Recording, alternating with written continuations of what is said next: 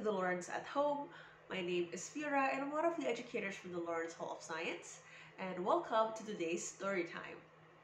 So, since it is currently winter, we thought that it would be fun to talk a little bit about winter science. And when I think about winter, I think about snowflakes. Snowflakes have beautiful and intricate patterns.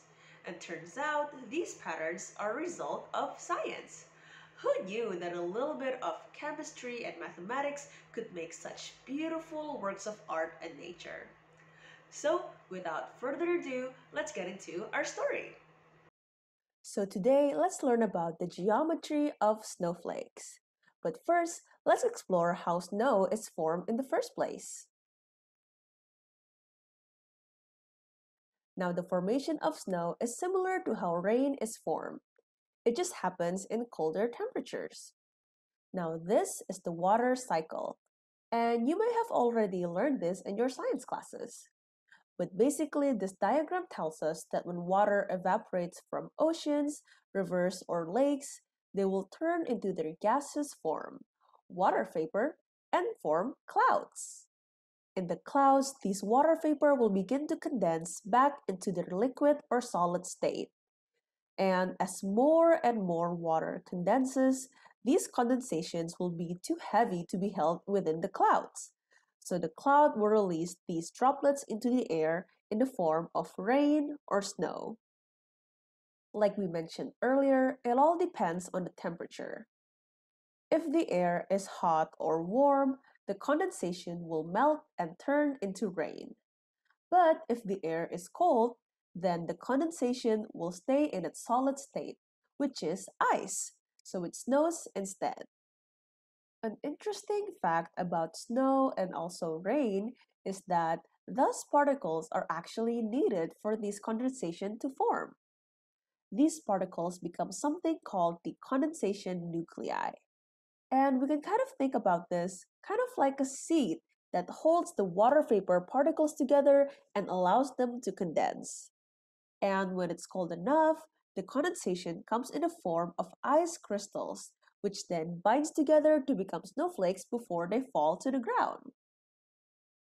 And when we zoom in a little more, we see that depending on the temperature, snowflakes can have very different shapes, as shown by this chart here. So now, let's get into the pattern and geometry of snowflakes. It is unlikely that we'll ever find two identical snowflakes, but we can still try to classify them according to their shapes. When the temperature is around -5 to -10 degrees Celsius or around 20 degrees Fahrenheit, we can get snow crystals of these shapes. Sometimes they occur as needles like this. You can see how the pointy tips kind of resemble needles. And these needles could either be solid, hollow, or partially hollow. Snow crystals can also come in the shape of six-sided columns. Now, these columns can either be long and thin or short and squat like this one. And when the column-shaped snow is tapered at one end, they become what we call bullets. Bullet-shaped snow can also join together like this to form what we call icy rosettes. Sometimes we also get snow crystals with irregular patterns like this one. And these are also just as common as the other patterns because, well, snow crystals are imperfect. So here are some examples of snowflake patterns. And when the temperature gets even colder, say around -15 to -20 degrees Celsius, or around 10 degrees to 0 degrees Fahrenheit, we get these beautiful shapes of snowflake patterns. And these shapes are probably what you would think about when you hear the word snowflakes. First, we have the hexagonal plates. And as the name suggests, it has six sides. Sometimes these plates are just plain hexagons, or sometimes they can have patterns in the center like this one. Now, more common than the hexagonal plates, we also have the stellar plates, which are pretty similar to hexagonal plates, only that they have bumps or arms that branch out from the center like this one. Now, probably the most common snowflake shape are the stellar dendrites. And this is probably what you would think of when you hear the word snowflakes.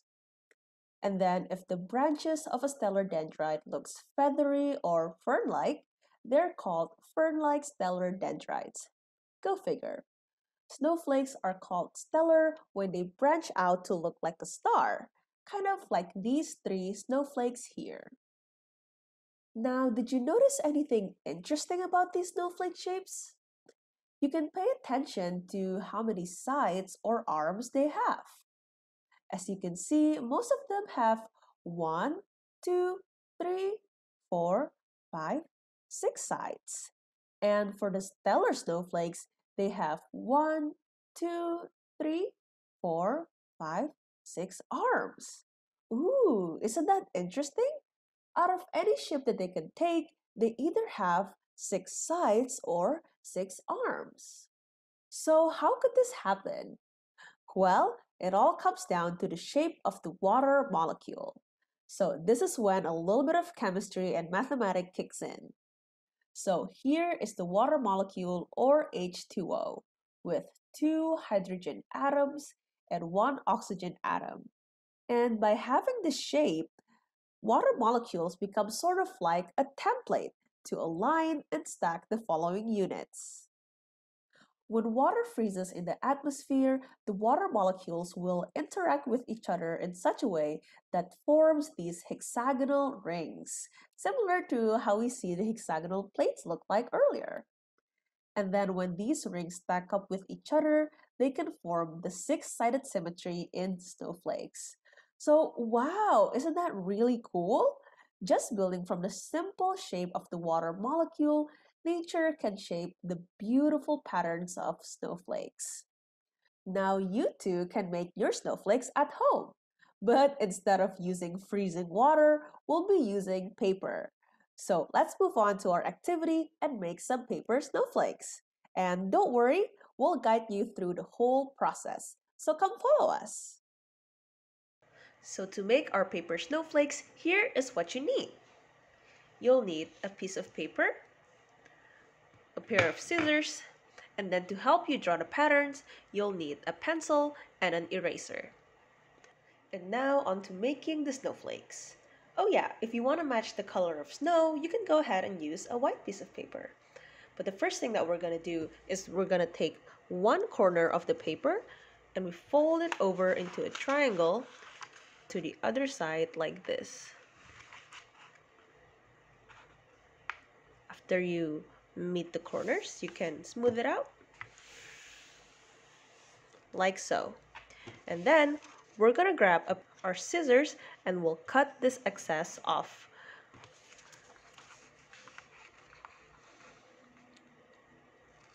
Be careful when you're using scissors. Scissors are kind of sharp, so you can go ahead and ask an adult to help you. Just make sure to be careful.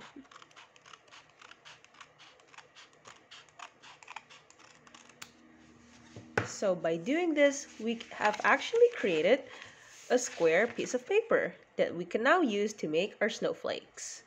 So now you want to fold the paper back into the triangle that we've made before. And then from this triangle, we want to make another triangle. So just fold this triangle into half. After you've make the corners meet, you can just smooth it out. And there you go, a smaller triangle. So now that we have the smaller triangle, we're going to fold it into a wedge. And how we're going to do this is that we're going to try to divide this section into 3. You can either rule it out or you can estimate. I'm just going to estimate here. So what I'm going to do is I'm going to take this side and fold it over like that. It doesn't have to be perfect.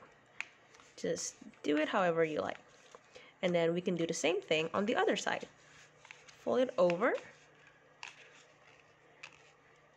to form kind of like this little arrow shape. There. So after you have your wedge, you want to flip it over to the other side where you can see the straight line over here. And then you want to start drawing the basic pattern of your snowflake on this side. You can be as creative as you want with the pattern, or you can also plan it out on a piece of paper beforehand. But I'm just gonna draw like a really squiggly shape. I'm just gonna have fun with it. And you should have fun with it too. So I'm just gonna do that. And then maybe I'll do more squiggles like that. There. That's how my pattern's gonna look like. And remember, like I said earlier, you can always be creative with it. Just make sure that the shapes are connected at places along the side edges, like here, so that your snowflakes will not cut off. And then when you open the paper, you can unveil the snowflakes later. So after you've drawn out your pattern, you can start cutting. This is a little trickier than cutting the paper beforehand. So once again, be careful, and you can go ahead and ask an adult, maybe a sibling or a parent, to help you out with this process. But just go ahead and cut following the lines that you've drawn.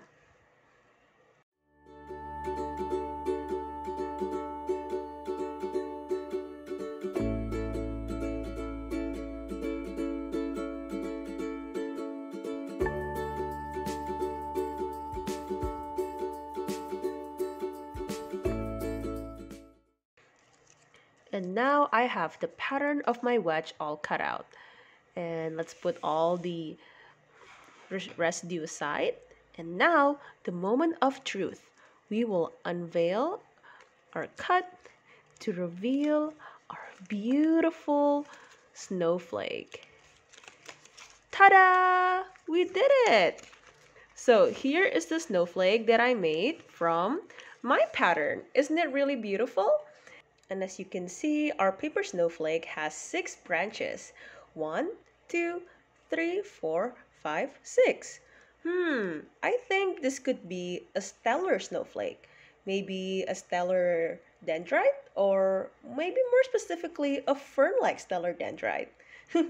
So like I said earlier, you can go ahead and get creative with the shape of your paper snowflakes, and you can try to make paper snowflakes like the shapes that we talked about earlier. So go ahead and get creative and make your own paper snowflakes at home. Alright, scientists, thank you so much for joining me on Storytime today.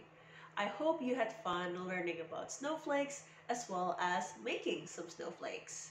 So make sure to give this video a like and subscribe to our channel for more science content, and we'll see you next time. Bye!